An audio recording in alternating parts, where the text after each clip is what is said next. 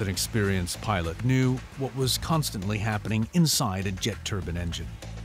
In order to produce forward thrust, air enters the fan in the front and becomes compressed by the layers of fan blades inside the turbine. Towards the rear section, fuel is added and ignited. This keeps the rotation in motion. Most engines also provide the pressurized breathing air for cabin air. This air is bled off from the compressor stages within the turbine. It is therefore called bleed air.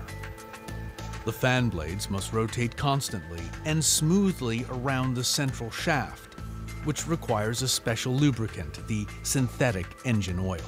The oil also has to perform well with the enormous heat that can reach up to 450 degrees Celsius or even higher.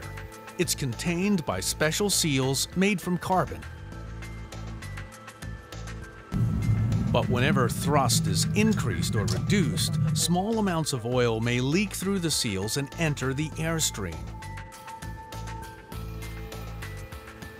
These particles get burned or pyrolyzed by the hot engine and travel their way via the air ducts, together with the compressed breathing air, to the cabin. Even today, there are no filters installed within the system, nor are there any sensors measuring the air quality on board, or which could alarm the pilots in case toxic chemicals enter the air conditioning system and become inhaled in flight. So the only sensor is the sense of smell of the pilots. If the seals are aging or fail completely, then visible smoke may enter the cockpit and the cabin.